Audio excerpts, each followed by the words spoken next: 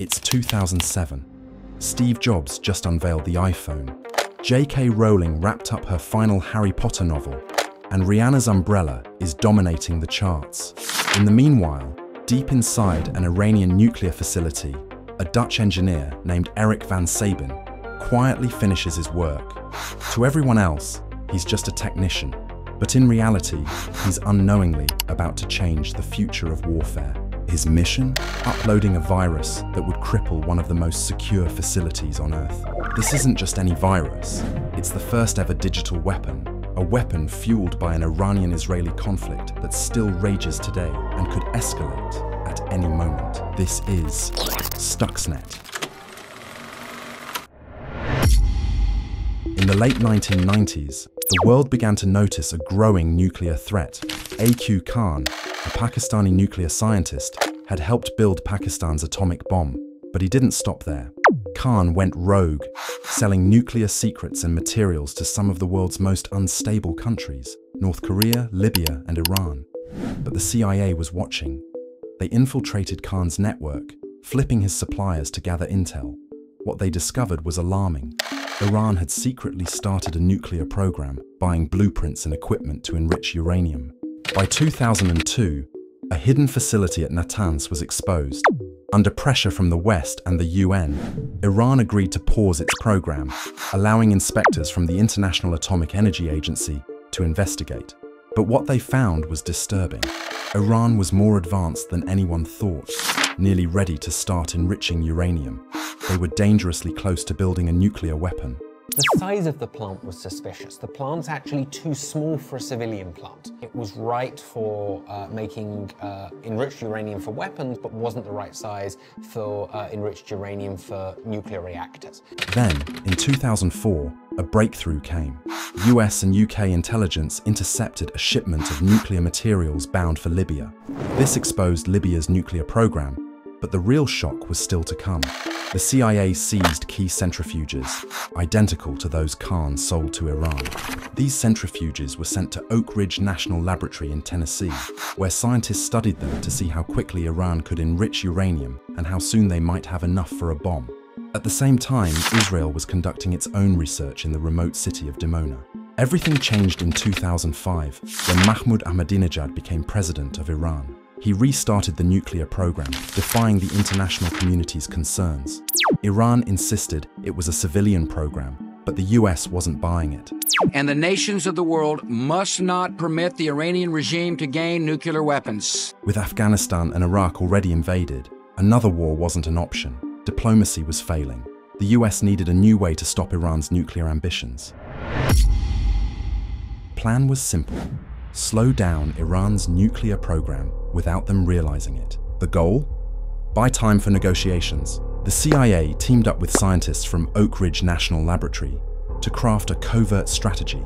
Oak Ridge National Laboratory, famous for the Manhattan Project, teamed up with experts from Idaho National Lab, both coincidentally part of the Department of Energy. Their mission?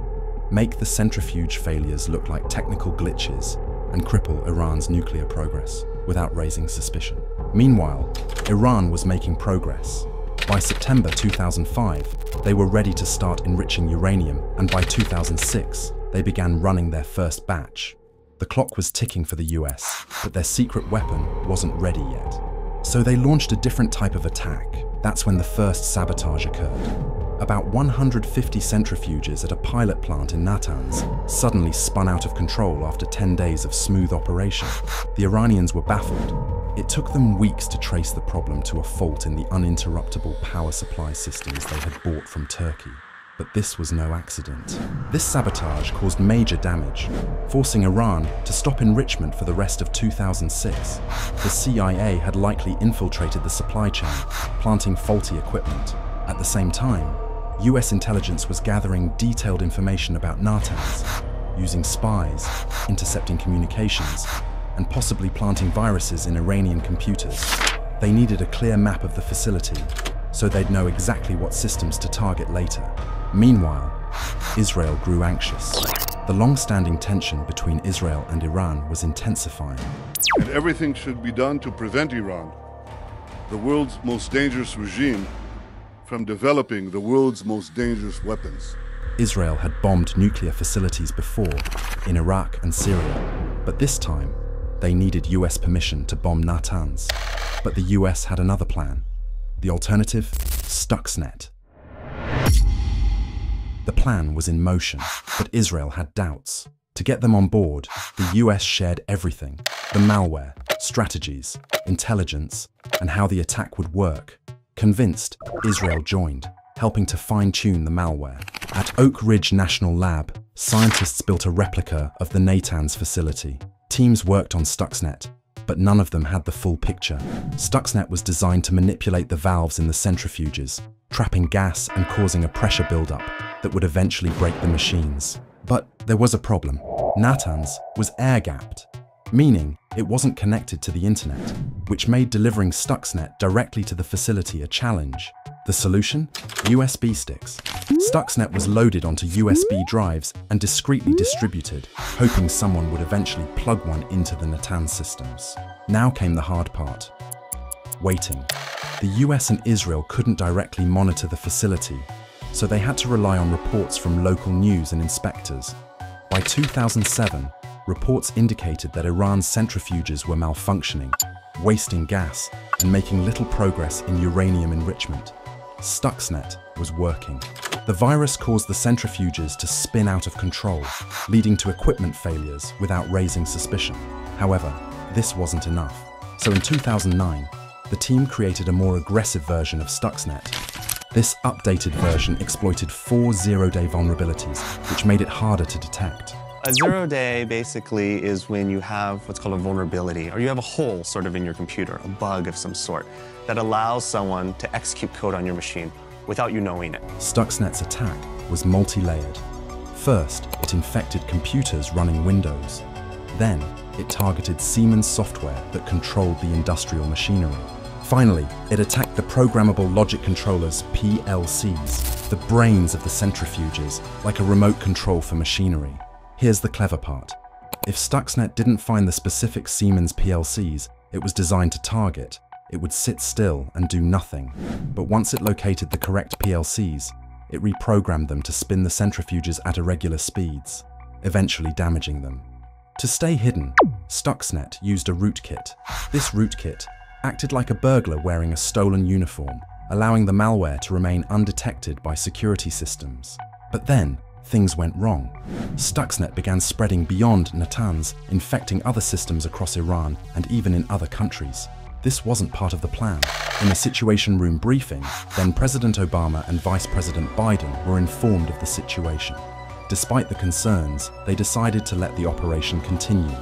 Meanwhile, Stuxnet was still wreaking havoc at Natanz. With no signs of external tampering, they assumed the issues were due to technical faults.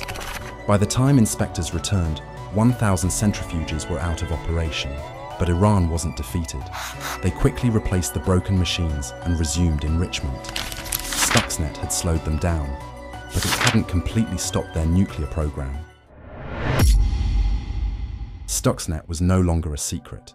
As the virus spread across systems worldwide, researchers at Symantec noticed something unusual. They quickly realized this wasn't just any malware. It was a digital weapon, likely created by a nation-state. The Symantec team knew publishing their findings would expose a covert operation, but they had a responsibility. When they went public, the world learned about Stuxnet. Were you ever concerned about your safety? This is the first time we've ever analysed something that was so politically charged. We were looking for details about uranium enrichment facilities when we were doing our research, so there was times when we were worried, yeah. Meanwhile, Iran was scrambling. The Symantec report made it clear their centrifuges had been sabotaged by a computer worm. The Iranian president confirmed they succeeded in creating problems for a limited number of our centrifuges with the software they had installed in electronic parts. The world was now asking, who built Stuxnet? There were only a few likely suspects, and soon, fingers pointed at the US and Israel. Unnamed officials told the paper the US created the virus with help from Israel. It was part of a covert operation dubbed Olympic Games. But that wasn't the end of the story.